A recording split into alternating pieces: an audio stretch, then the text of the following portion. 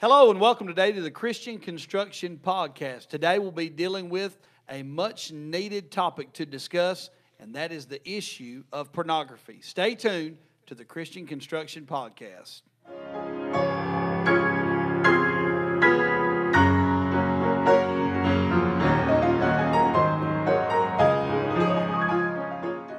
All right, and welcome back today to the Christian Construction Podcast. I'm here with Brother Matt Panther and Brother Gabe Carson. And we do hope that the podcast finds you in good health, having a good day on this Thursday. And Amen. This is our third episode. It's actually the fourth one, but it's our third one due to the way we kind of did that last week. And I thought it went really well. Oh, yeah. We want to remind you, first episode was kind of a meet and greet a couple weeks ago. And then last week on Thursday, we released episode 2. Part 1, which was finding your place in the local church. And then we released a second episode that went to air on that Saturday for young preachers specifically. Now, anybody can watch it, but if you're a young preacher, we want you to go back and watch that, and then be sure to like, share, or comment, or subscribe on Facebook, YouTube, and those other forms of social media. All right? All right, guys, y'all doing good today? Doing good. Amen. Amen, Brother Matt. You doing all right? Doing good. Got Praise the Lord. Good bus meeting, visitation this morning. I had a good Was day blessed. today. Everything was good. Oh, yeah. Praise the Lord for that. And thank the Lord again. Thank all of you for joining in, tuning in with us today. And, man, we are really excited about bringing this special episode to you. Very important. And this is we're kind of early on in the life of the podcast, but we felt like had a lot of response from you folks who asked us about doing an episode and discussing the subject of pornography. And so that's what we Biggest want to topic. do today. It really is. Topic. Yep. It really is. It's killing a lot of our young people, killing churches, and then Sin of the homes, day. marriages. Sin of the day. Sure. I think personally, if you study it scientifically, I would say it's probably the drug of choice Oh, yeah. that most people are using that's Sure. destroying their You life. can't see it on the outside of your body like the rest of them. That's what's so It's easy to hide. scary. So we want to give you a little bit of the structure. We went over in the last episode what we call the blueprint. And so the blueprint today is going to be 2 parts. First of all, we're going to talk to you and give you some things concerning the reality of pornography. And we can't just turn our heads to it. Can't stick your head in the sand. That's right. The reality is that it's an issue. Oh, yes. It is definitely a problem. Absolutely. So we're going to talk about that. And then in the second part of that, or the second shift of the podcast today, we're going to talk about the ruin. And there's no doubt that it is ruining homes, lives, Absolutely. and folks, Oh, yeah. young people, youth groups, churches, not just anywhere, but good, solid churches. This is not happening out, just across America, other places. This is happening at home in every That's right. church Right. that I know of. Everywhere. And so, first of all, before we do anything, we want to go to the Word of God. And so I want to turn your attention to the Word of God concerning what the Bible says about the subject of, it doesn't, of course, the word pornography is not actually found in the Scripture, but there are some Scriptures that deal with what pornography is as far as the sin of it. First of all, I want you to look in Matthew chapter number 5 and verse number 28 and 29. Jesus said this, "But I say unto you, that whosoever looketh on a woman to lust after her hath committed adultery with her already in his heart." I think that's interesting that it says that he's committed adultery with her, which means there's some reciprocation there. She is guilty just as he is guilty. And then the Bible says, "And if thy right eye offend thee, pluck it out and cast it from thee, for it is profitable for thee that one of thy members should perish, and not that thy whole body should be cast into hell." And so I think that's great scripture. And then in Matthew chapter number 15, verses 18 and 19, Jesus said this, "But those things which proceed out of the mouth come forth from the heart, and they defile the man. For out of the heart," notice what God says, what Jesus said proceeds out of the heart. "Out of the heart proceed evil thoughts, murders, adulteries, fornications, thefts, false witness, blasphemies." And so we see 2 of these sins that he mentions are of the sexual nature. And if we're realistic about it, the majority of these evil thoughts, well, that could be an evil thought of the sexual nature. Obviously, adultery, fornication, theft. Really, you think about theft. It's not your wife. It's not your wife. You have stolen something that does not belong to you. And so there, and then in turn, in essence, if you claim to be a child of God, in doing all of these things, your life or your actions are blasphemy against God. Yep. And then, of course, we could go to the book of Leviticus, where nakedness is condemned in Leviticus chapter number 18, and a good part of chapter number 18, verses, I think, 1 through 19, deal with the sin of nakedness. And then, of course, Genesis chapter number 9, where Noah and his 3 sons were there, and it was Shem, Ham, and Japheth. And the Bible says that Ham, the father of Cain, saw the nakedness of his father, and he told his brethren without. And then it says Shem and Japheth took a garment, laid it upon both their shoulders, went backward, covered the nakedness of their father, and their faces were backward, and they saw not their father's nakedness. Noah awoke and from his wine and knew what his younger son had done unto him.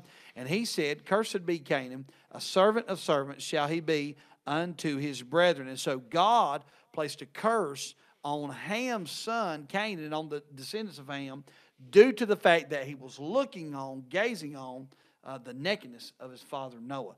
And so there's a lot of things to cover there, but first of all, I guess we'll talk about the reality of it. Now, whichever one of you guys want to start us off, Brother Matt, you want to start us there, dealing with the reality of pornography?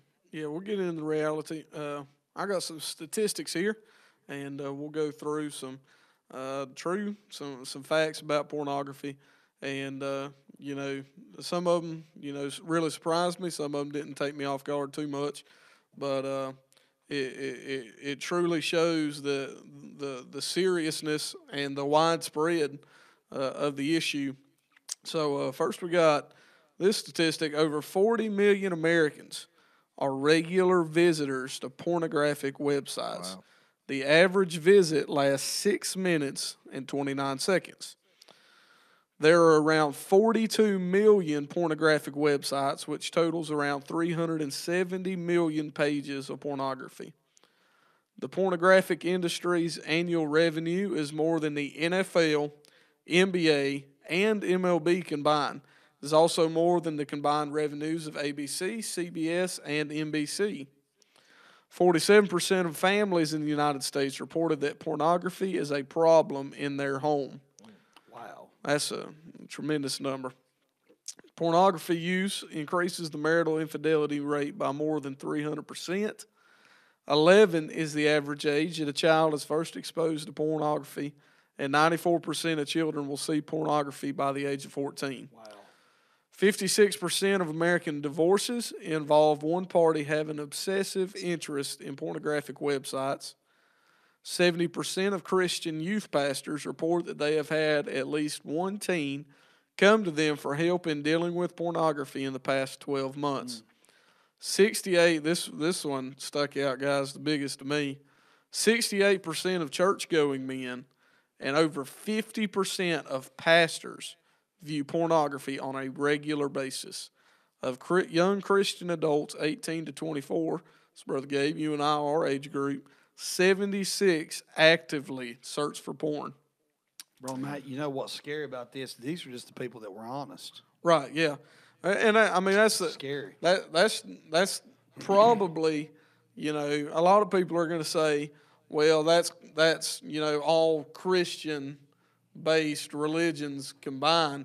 But the truth of the matter is, that's in the Baptist church. That's in independent fundamental. And I know that from firsthand, knowing young guys my age and growing up in a pastor's stories. home. Yeah, growing up in a pastor's home. I couldn't tell you the times it talked about divorces. And Brother Michael can probably attest to this. And I mean, you're close to the pastor now. I remember as a child. Are you jealous of him because he married Chelsea or something? He said now. He said now. He said he's kind of like a little bit of a it was almost like a little bit of a poke there. Anyway, basically, you wouldn't be. No, I'm just kidding. You wouldn't be close to the pastor. So you wouldn't be on this podcast. No, I'm kidding. So I remember as a child, we would go I'd go with my parents. It'd be, man, 12, 1, 2 o'clock in the morning, and my dad would get a phone call. We're having marriage trouble. We need you to come help. And he would have to pack us up. We would go, and we would sit in the car while Mom and Dad went inside to deal with a man and his wife. And the majority of the time, that issue would come up. Almost every single time, that issue would come up, whether it was by internet, whether it was, the majority of the time, anytime a man's looking at another woman, it starts with that. Sure. So, it would come up in some form or fashion. Yeah. So that really sticks out to me about the divorces. Some other numbers we got here. 59% of pastors said that married men seek their help for porn use. 33%, and this one stuck out to me. A lot of times when we think about pornography, we think about it as a man's problem. Sure. Yeah. Think about it as something that a man struggles with and deals with. But this says 33% of women aged 25 and under search for porn at least once per month. Wow. Now, I seen another statistic as I was looking. Obviously, some people are going to get different numbers. I seen the other day that it said 28% of all pornographic use is women of all ages. So we got that. We got this. Only 13% of self-identified Christian women say they never watch porn. 87% of Christian women have watched porn. 55% of married men and 25% of married women say they watch porn at least once a month.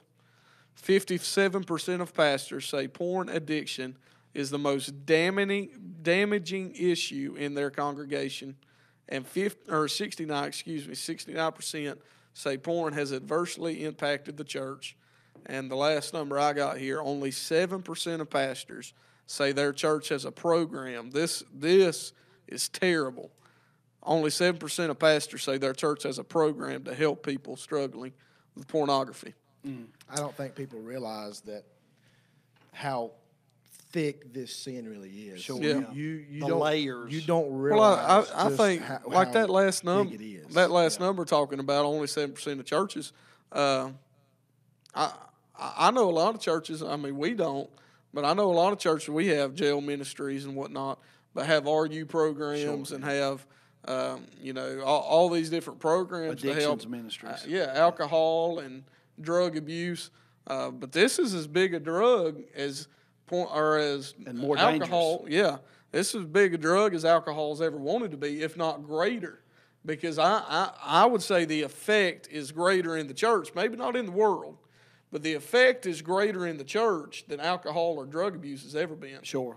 Well, and I think the reason now is we're in a uncensored society now. That's I great. mean, if you can't watch a commercial at all, I mean, without something being on, something filthy. Back in the day, you couldn't even watch a Hardest commercial. I mean, I'm serious. It was just everywhere. You went to the grocery store, you went to Walmart. There was some form or fashion of a young girl who didn't have quite the amount of clothes on that she should have. And it's become so easy to get. It's almost built into a young man's mind in this generation from the time he can think till he grows up. He's consistently hit with the idea of finding a woman or looking at her and not giving her the respect of her body. Right. And the two things about that, I think about this, that last statistic Brother Matt gave, which was only 7% of pastors say their church has a program to help people struggle with pornography. I think about our church has a security, I guess you'd say not really a ministry, but we have security protocol. We have mandatory security here around the church. Yep. At first, about 10 years ago, we started that up, got it organized, and so our security team, it was one of those things that when we started it, you'd have a revival meeting and people would come and they'd say, hey, who are these guys? Because you could see they had the little clear coils going up to their ear. We tried to be as inconspicuous as possible. We didn't want people talking about it. And we actually had pastors make fun of us for having something like that. And having security and having people pay attention to the parking lot and cameras and all that. We had other churches come in and say, that's overkill. That's, and it was kind of a scary thing too. But then you let a couple of church shootings happen, You let, things, what happened down in They Charleston. come asking how to do it. Yeah, and people's calls saying, hey, do y'all have like a book? How did y'all do that? Well, here's the thing about it is you take this, and there are so many churches that are not equipped to deal with it, and now it's become widespread. It's like a forest fire, and we're out here with like a water pistol trying to stop it. Right. And until somebody does something, and that's one of the reasons, one of the designs of this podcast, Right. not to supersede the preaching or the pastor, but it's to maybe give some information. A pastor can't get up and preach on pornography You've been a youth every pastor week. for 13 or 14 years. 14 years. Yeah. How prevalent has it been since you began as a youth pastor? The statistic you gave, Pretty at similar. least once every 12 months, Pretty at similar. least once every 12 months. Right. And I can't remember a time when it wasn't. Maybe more than one. It's always been more than one case in a year's time of somebody struggling with, or somebody coming saying. It's one of those. It's an area that obviously, if I was in it, I wouldn't want nobody to know. Sure, Right. it's But embarrassing. it is also an area that without somebody knowing it, nothing's ever done about it. I remember as a child, and the Lord relates us to His children. I remember as a child, I would keep doing something if I didn't know I wasn't gonna if I didn't know I was gonna get in trouble over it. True. But here's the thing: if my daddy was around, I wouldn't do it. If my daddy was somewhere around, it didn't happen, that might be a big issue. The reality of it is we threw it under the rug. Yeah. We've covered it up. Nobody wants to talk about it, and it's an issue that is tearing families, churches, and the United States of America apart. And nobody wants to do anything. The strength of it, just to give you an example, I'm 36. Well, at the end of this episode, I will be 37 years and 3 days. Happy birthday. Thank you. I appreciate it. So you can see April your cards, 15th, guys. cards, I'll take letters, money, checks. anything. Yes, send it. Send it to 2032 2019 Love Valley Ford Baptist F-150 Lariat. Anything. So I'm 37. I'm 37 years old. 36 at this recording, but in the next couple of days I'll turn 37. So I'm 37, and I remember being the very last year I was in public school, second grade, Kaiser Elementary, Kaiser, North Carolina, and a young man in that second grade class brought to the class pornographic material, and to this day, I was in second grade, so that puts me about 30 years ago. To this day, I can remember, I remember the cover of that magazine. I remember the pictures he opened it to. I remember the school teacher violently grabbing him and escorting him out of the classroom. Because she protected, but I remember that. I know 30 years later. One of my best friends has told me before that, before he got saved, that he was addicted to it. And he told me, he said, it could have been the littlest amount, and he still remembers it that easy. You talked about remembering the cover. It's easy to remember things it's difficult to remember some things, but that's something that gets you in your mind and it'll never get out. Leaves an never imprint. get out. Leaves an imprint. I think that one of the biggest reasons we're dealing with this is if we could only see, and only time will tell really in people's lives on how this has affected people. And I thank God that both three of us could strongly say that obviously we're not struggling in this area, or we wouldn't be talking about it. But in all three of our lives, pornography has affected us in a different angle. Sure. I think of how I grew up. I grew up with a good mom and daddy, but Brother Matt, me and you were the guinea pig generation of how this thing got out to be in the internet. back in the day, it was smartphones, everything, social media, everything. I remember when my dad got the first cell phone in our family. It was a little small flat phone the screen was that big. And getting older, and He didn't ever have a bag phone. Yeah, no, never had the bag phone. Plugging a cigarette lighter. And but I remember stuff like that. But all that, no, there was something like that. Hey, you saw it was in the museum. My dad had something like stuff that. that we use. I was about to say Michael remembers that. I don't remember that. He hooked up just growing up and seeing how times changed, and a lot of parents don't realize. I can't remember the statistic. I think it was 13% of parents know that their teenager is looking at pornography. The rest of them have no clue. And I think that's a lot to do with the accessibility of the internet now. Sure. Because nobody realizes how easy it is to view pornography. They think it's no big deal. They trust their son, but they don't realize how easy it is. I think a lot of people choose to be oblivious. They choose to be naive to it. I think of a lady literally that I work with was talking about her own child. Now, she don't go to church, but she was talking about her own son. I think he's 13 or 14 years old. And she told me, she said, well, I'll tell him like 30 minutes or so before, I check his phone and I'll check it. And as long as I don't see it, then that's like saying, hey, do it, but just don't let me find it. That's just crazy. It's like buying a pack of cigarettes for your kid and saying, don't smoke it in front of me. Yeah. I mean, I always heard this mess growing up, about schools giving out, contraceptives.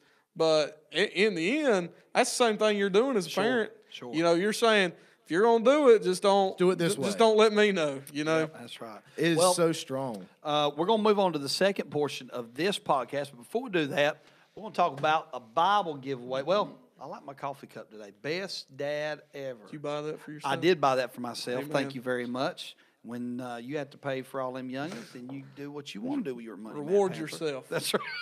I reward myself a little better than a coffee cup, though. So, Brother Matt, again, thank you, Local Church Bible Publishers out of Amen. Michigan, for helping us with this. Brother Matt, you tell a little bit about these Bibles. Lansing, Michigan. Lansing, Michigan. All right, so we're going to do a little Bible giveaway, and we've got 4 beautiful Note Takers Bibles, all from Local Church.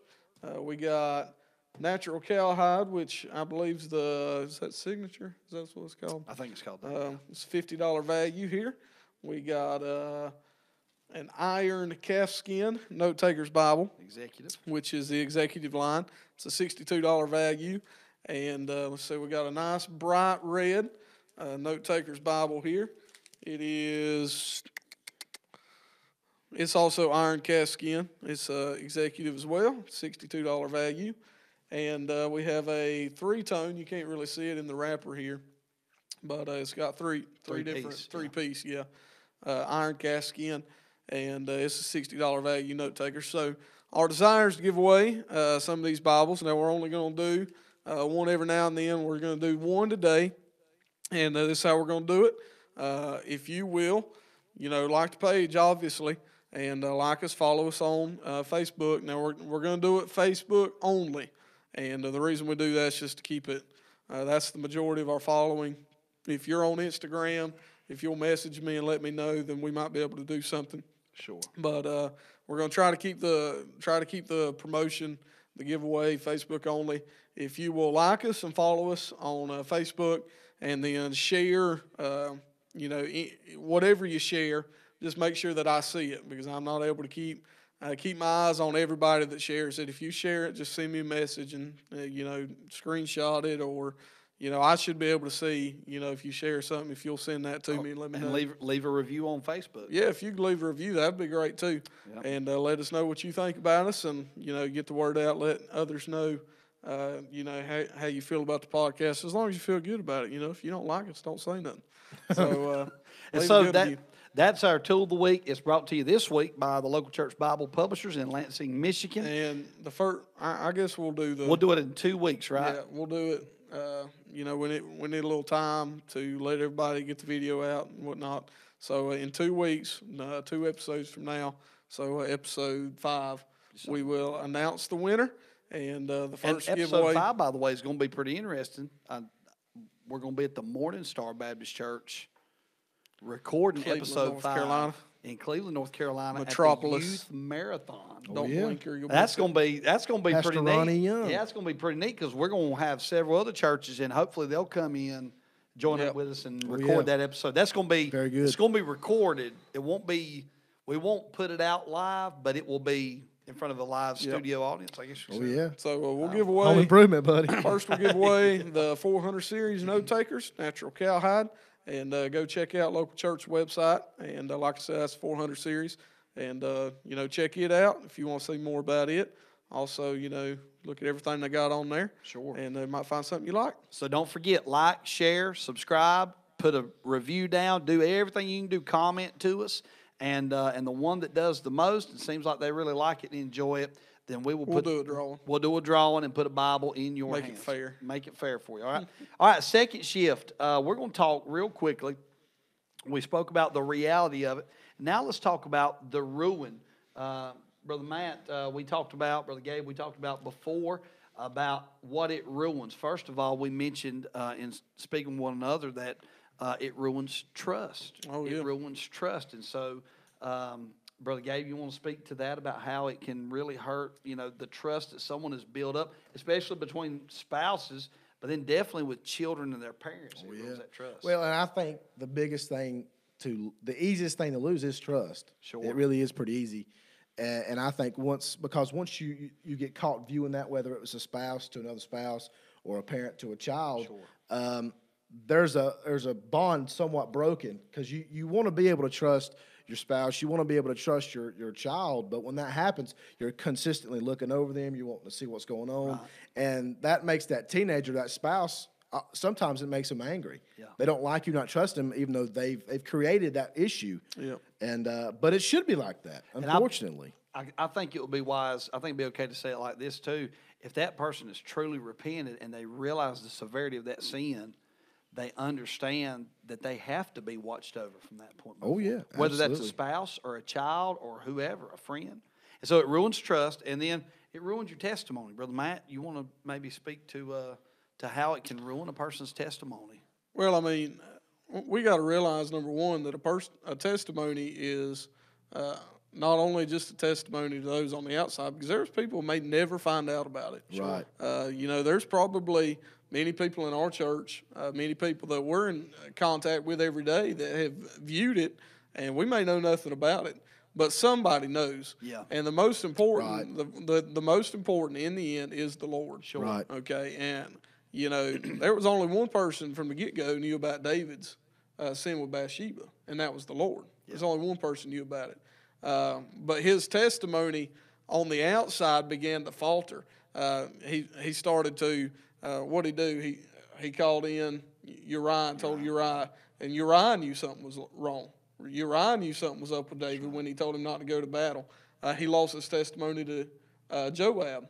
Absolutely. When he sent, can you imagine Joab being in Joab's shoes and receiving that letter, put Uriah out in the front of the battle, and let Uriah die? And not figure out till you come home. Yeah, find out, baby. that point in time, his testimony is ruined. So your testimony may not be necessarily ruined from the fact that everybody knows about your pornography use. Right. But your testimony might get ruined from the effects of that pornography use. You begin to miss that. You begin to miss this. You begin to say this or do that, and actions that you make. In other words, it can't help but come out. Right, yeah. In somewhere in your life, That's right. people may not know. You're watching pornography, but people are going to understand, and they're going to be able to realize that something's wrong. And your testimony is going to be scarred and ruined in areas where you can do as much as you can to keep it from happening. I know an instance off the top of my head right now of a young lady that I know that is friends with a wife of a man that struggles with it. Okay, and to that girl, he has zero testimony at all. It don't matter. He's a preacher. Yeah. He could preach. He could testify. He could do whatever. And as soon as he does that in church, it turns her off. Sure. Cuts her mood down. And, to her, the Spirit of God may, if that guy's going to testify, probably as sensitive as the Spirit of the Lord is, he's probably going to leave. But even if he doesn't, that lady's not going to get nothing the rest of the time. Yeah. The ones that know about that, it's over. That's right. They ain't getting nothing the rest of the time. If you're watching this and you're a teenager, we're not over here making you try to feel like dirt. We're trying to hope you realize how awful this stuff is. Yeah. And if you're young and you don't really know much about this, I guess our objective is to keep you from looking at this, because it will ruin your life. I don't care how old you are, how strong you think you are. It will ruin you. Well, it will. The reality of the ruin, I guess you could say, is that David, he messed up. He had some eternal, lasting effects that were stamped on his home. Yep. But he was able to get back. He did have a Solomon after that. That's right. And God was able to use him again. That's a but blessing. that mark that was on him, Yep. it was marked. I mean, when you go through the scripture, except in the matter of Uriah the Hittite. Yep. And so those are things that will you stays be with able you. to, it stains Forever. you. It's Oh, a yeah. scar that will never go away. Will the forgiveness come? Yes. But Well, I mean, you talking about that. that restoration we talked may about not come quite we as talked about quickly. that trust. You know, if it's a man and his wife, she ain't gonna. I think I alluded to this. She ain't gonna want you to go nowhere. It'd be She ain't gonna hard, want to yeah. go nowhere without you. She ain't gonna want to leave you by yourself. You know, it ruins that trust between them. It ruins the trust between a parent. You know, if they can't trust you to, you know, not to do that, they ain't gonna be able to trust you to do anything else.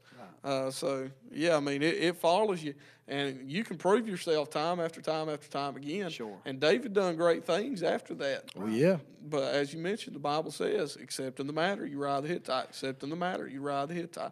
Stuck with him time and time That's again. right. Well, we're coming to a close, but we do want to mention one more thing. It ruins trust. It can ruin or put a mar on your testimony. But then also, it's a ruin on your time. Most, in my experience as a youth pastor, assistant pastor, most of the people that I've spoke to about it and had to counsel them, it is something that happens in the wee hours of the night. Absolutely. In the time when they should be sleeping, or it happens in the early morning hours before everybody's stirring. And when you think about how it ruins their time, that is time that, number one, they could have, if it was during the time when they should have been sleeping, then they could have been sleeping. When God wanted them to be rested, they could have been doing that. And then secondly, if it was in the early morning hours, that's when I spend most of my time reading, studying, praying. Think about all that time that Daniel is Bainey wasted. said the closest you could ever be to the Lord's at 3 in the morning. Hey, That's what he said. hey, the Lord doesn't sleep, but we do sometimes. Amen. So it ruins your time. All of that time you could have been praying or That's getting right. closer to God is spent filling your mind, filling your eyes with the filth of the world, and then on top of that, you're allowing that.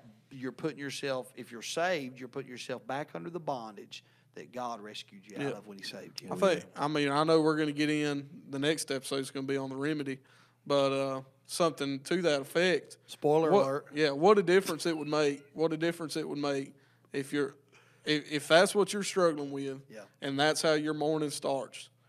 I think God would be a liar if you began to start your morning with Him instead of with that, and it didn't end very quickly. David said this in Psalm 63. He said, "O God, thou art my God. Early will I seek thee." Let me ask you a question as we're fixing to come to a close today.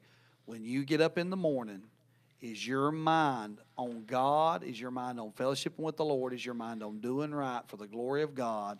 Or is your mind filled and contaminated with the things of the world and the curse of pornography? Friend, you need to turn to God, turn to His Word, turn to Him in prayer, repent, get right with God, and then put up some safeguards and strongholds and let God work in your life. And we're going to deal with that in the next episode. And so for Brother Matt and for Brother Gabe here on the Christian Construction Podcast, we thank you for tuning in, and tune in again next week. Be sure to like us, share us, review, comment, all that good stuff on Facebook, YouTube, and other forms of social media. We'll see you next week.